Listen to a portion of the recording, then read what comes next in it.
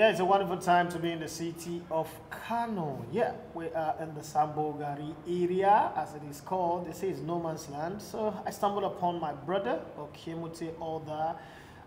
Just moved to the league champions. Plateau United is one of the players they are expecting to help them reinforce whatever loopholes the team has got so that they can represent Nigeria properly on the continent and as well try as much as possible to defend the league title. They say to get to the top is easier than to maintain the top position. Okiemute Odah is no stranger to big moments and big games in Nigerian football. So I'm going to put the spotlight on Okiemute for him to take us on a journey of his career, where he started from and how he got to where he is right now. Okiemute Odah, you're welcome to the show. Thank you very much. All right, talk to us about where you started. We know you have Isoko Urobo name, but I also know that you were not, but you didn't grow up in the South region. Yeah, that's so true. let us know where you grew up and how you started your football career and how you managed to get to this place. Yeah, I'm born and brought up in Port Harcourt, River State, and my career started in Port Harcourt through amateur under 13 side. That's where I started. What's the name of the team? Yeah, Rainbow Stars. That was the years back in Transamadi. And so you made it to what's the first professional football club you played for? Is it the Premier or the Pros? The first professional, whether it's Pro, whether it's Premier. Busdo.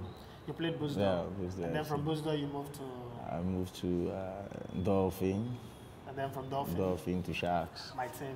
Yeah. Well, I played for the Sharks and Eagles that became Dolphins. So when you see us here, we are if there's anything called alumni in football, we are alumni. Now you moved from Sharks, and how did the career progress? Let's follow the journey, your career path. Yeah, after my my 4 season with Sharks, I got a call up from to the Super Eagles. From there, after the 4th season, I went to Warri Wolves. I played for some season before I played my last club, Lobi Star. That was last season before I moved to Plateau United. Okay, so we can call you a master of the Nigerian Professional Football League. Having played for Sharks, Dolphins, Warri Wolves, Lobi Stars, now Plateau United. You played in the South. You played in the North or the Middle Belt. Now, the only place you've not played is in the East, but you've traveled around the country for football. Would you have thought about this, that, okay, in your life, you would have gone around the country at this age of your life when you first started? No, not really. Not really, because actually my biggest dream is for me to play professional outside Nigeria. But you know how football goes, but I'm so grateful to God. I'm still playing actively. All right, talk about professional football outside this country. Yeah. If you have a choice to pick the league you want to play in, what's the league you want to play in? you know the league I'll mention. The APL. Oh, you love the EPL? Yeah. Well, I'm a diehard fan of the La Liga, the Spanish La Liga, but I also love the EPL because of the Raz and the balls and all those excitement that come with it. Moment. So, okay, the most difficult role to play in football is the role of a goalkeeper. Yeah. How do you deal with that moment where you have made 99 saves? You saved every single ball in the game and the game is 0-0, and last minute, one lapse, and then you concede a goal and everybody's blaming you. How do you deal with that? Well, it's very difficult, you know. It's very, very difficult for a man to do a great job, but at the dying minute, everything just went down, you know. It's something that like, for me, I'll feel bad for maybe days, weeks. I'll be thinking about the game and how I put the effort, and all of a sudden, teams just blow off, not the way the clubs want it. It's not an easy thing. It's not an easy thing at all. But as a professional, you need to regroup yourself because you have another game. Okay, I played with quite a lot of different kind of goalkeepers in my day, and one of the ones that I respect the most is Imama Kweku Amapakabo. You know, And it screams a lot in the goal. It was erratic. It was you grew up in Port Harcourt. You know the exploit of you know, I started from Sharp Arrows in Rumola, and then got to the Sharks of Port Harcourt. Wow. And I'm gonna say this, as a goalkeeper, are you the calm one like Ike Shiromu when he was in Tres? He doesn't shout. He just tells the defender, if you not defend when all of us go lose you. Like the same way with Peter Rifai. He doesn't shout on you. He just tells you, if you don't defend well, we'll all lose the bonus. So do your job, let me do my job. But Imama is crazy. Andrea Komogbe, crazy. Let me say crazy. Yeah. Abiodun Barua would even punch his own player. Which type of goalkeeper is Okiemute Odah? I think I'm between the Imama and Ike Shiromu. Right? Yeah, I picked from. Do you know the funniest part of it? Imama is I don't know, is my mentor. He picked me from the amateur side. Wow. That was when then he was monitoring my progress. And Ike Shiromu, I watched him years back during the Nations and the World Cup. I saw his calm and the way he plays, the way he keeps. I don't know, I have that kind of joy. It's one of the difficult goalkeepers to score headers against. Yeah. It's one of the difficult goalkeepers to score one-on-one against.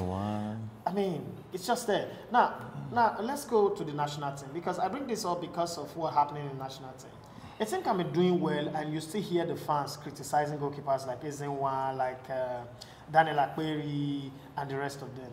How does it feel when you open social media, or your family and friends open up social media and they're attacking you as a goalkeeper, even when the team has won a game? How does it make you feel? Well, I felt bad, you know. Sometimes when I go on Facebook, I saw what the fans are talking about the goalkeepers. It's not an easy job for them, you know. I believe they are doing very, very well. They are putting on their best. What they need is the fans to encourage them, and I think they will do more. They will do more.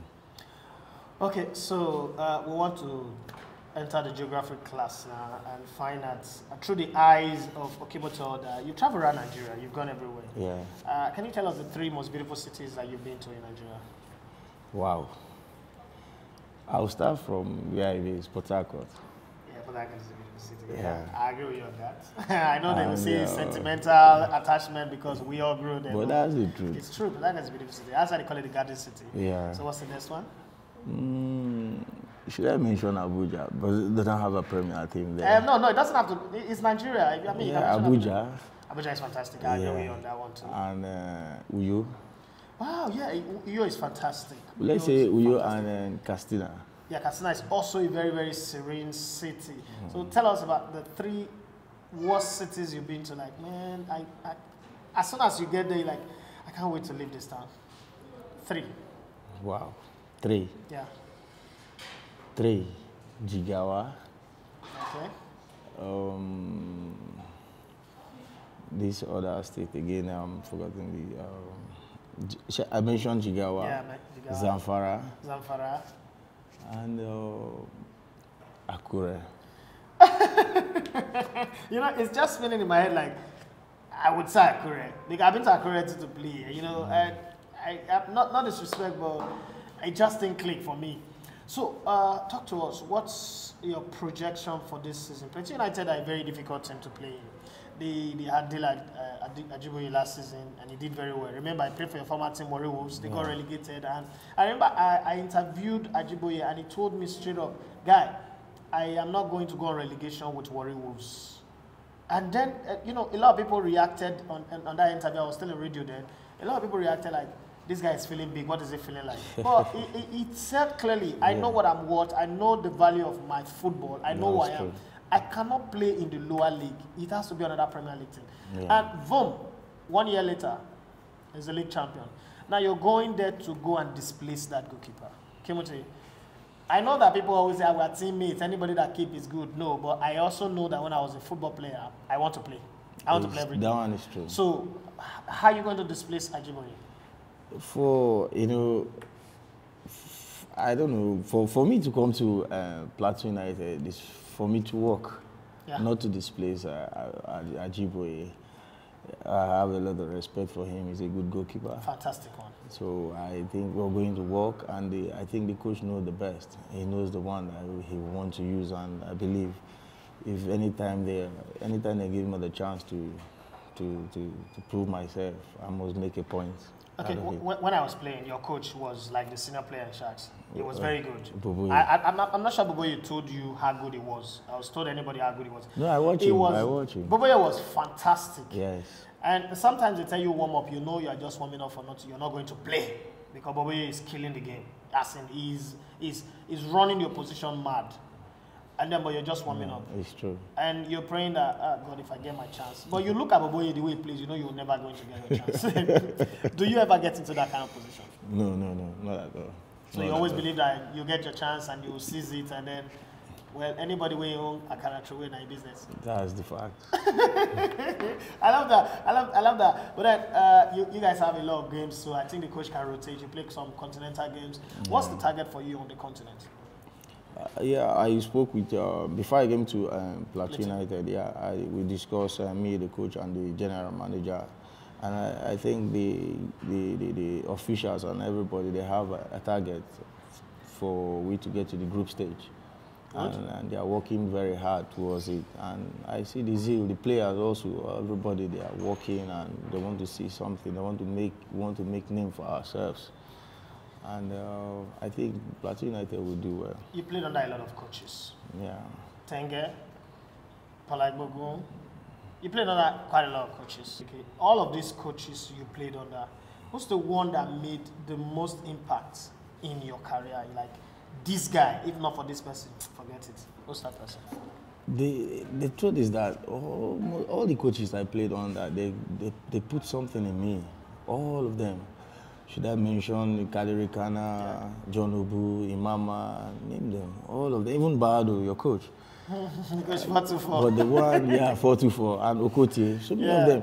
But the one I really cherish the most, and it makes me understand that this career that we are having, we need to work. That this career that we're giving to, we need to work. Keshi. Stephen Keshi. I'm telling you. Fantastic guy. I never got a chance to work with him. Finally, before I let you go, Nigeria is going to the World Cup in June. We're going to play in Chan in January. You sit where you are and you look at our team. We're in the same group in the World Cup with Croatia, Iceland, and Argentina. Yeah. When that draw was made, I'm sure you were following it. What was the first thing? You was like, oh God, it don't happen again. Or you're like, okay, nice one. No, you see, Nigeria. I believe Nigerian football they have outgrown the situation whereby we'll find this one in our group and we'll get scared. We'll have the team, we'll have the players, good coach. Even the NFF, they are doing their best. I agree with you. Yeah, so I think we Nigerian, we need to bring our head up and go straight to the pitch and do what we have to give.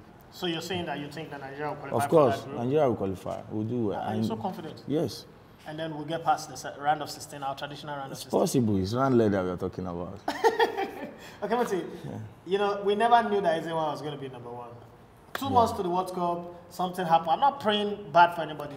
And you are in fine form, and then you get a phone call. Okiemute Odah, we're taking you to the camp of the Super Eagles. You're going to try out for the World Cup. How would it be? What would be your first reaction? My brother. Wow. Where do you want me to start from? I don't know. Tell me. I will be very, very happy. Very, very happy. And I know what I'm going there for. And it's a privilege. Okay. An agent tells you, okay, Moti, I have a deal in the EPL for you. Yeah. But you can't go to the World Cup. And the coach of the national team calls you, come to the World Cup camp. What is that decision? The APL and the World Cup is a different ball game. Yes, I agree. World Cup is for 1 month, and it's after 4 years, another 4 years. But EPL is for a season, and it depends.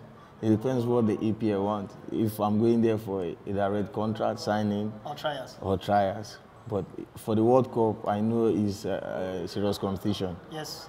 So, but if they were the APS is for trials, Yeah. I'll go to the World Cup camp. You go to the World Cup camp. Yes. That's nice. A great choice that you have made there. Thank you very much. But before we let you go, let's take I want to take your what's it called now, your iPad, and I want to look at your top list of top 10 music that you listen to, because music and football go together. Yeah, right? yeah. So, what are the top 10 artists that I'll see on your playlist?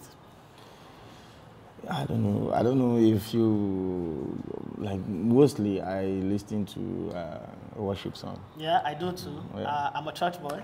Yeah, like Frank Edwards, Nash, Joe Praise, even most of them like that. Wow, that's nice. Yeah. So it means you pray a lot. I interviewed one guy. What's his name now? We played for Rangers last season. He's in Sweden. Uche Gulam. Yeah, Chisom. yeah. And he says. There's something people don't know about him, that he prays like 6 hours every day. As we can get you to the same thing. Wow. Are you a prayer warrior, or you're just a feel good fellow, whatever will be kind of guy? No. I pray a lot.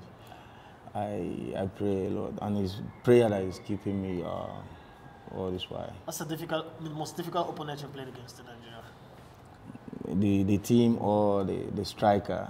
Okay, let's start with the team, then we'll go to the striker.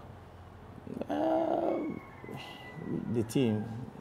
Is it my career or your career? I'll go with this team and Pillars. Kano Pillars? Yeah. And then who's the most difficult striker you've come across? Like, this guy, he just know how to score you, Sha. There's one boy in Abia Warriors, Okiemute. No. I know it. I need to do something about it. Because last season he scored me home and away. Wow. Yeah. So that's not good. Like, you want to play against him now, you see him. What's the first thought in your head? You tell your defender, mark that guy. Imama used to do that too. Like, if you don't mark that guy, if he score, he has a very tiny voice. Yes. And it's small, but it's very crazy. Like, if you don't mark him. That crazy thing that happened in football. Yeah. But it's nice talking to you. Now, finally, before I let you go, some goalkeepers are heavy eaters. Yeah. Some are not heavy eaters. Okay, but are you one of those heavy eaters, or you're caught in between? In between. Some goalkeepers, if you see their food in a mountain or pyramid. I used to be like that before, but when I get to a stage, I need to work on my weight so that I can move freely. Okay. Yeah. So, what's the thing you do when you're not playing football? Most of the time, I play with my phone, listen to music. Maybe I sit around with friends. So talk to us about your family. I mean, are you from a very large family or a very small family? I'm from a very small family. We are not much like that. So who are the others? As in the other, talk to us about your parents and your brothers and your sisters, if there are any. Yeah, my dad is a military man, retired. Okay. My mom, she's a businesswoman. I have two brothers and 3 sisters. Yeah, and my kid brother is also a footballer. Really? Why does he play? Yeah, he used to play Rangers. He played for Rangers. He played for Vietnam. Okay, I know Odah. Yeah, Odah. That is my kid brother. Okay, now we know. I mean, I was always trying to link it up. Like, okay, maybe it's a different person. You don't mix this name up. It's good having you on around the Npfl. And like I said to your teammate Obaji, I wish you guys success on the continent and in the league. And as you travel, make sure that you represent Nigeria and your family very, very well. I wish you success in the rest part of your career. Thank you very much. Thank you. I appreciate it.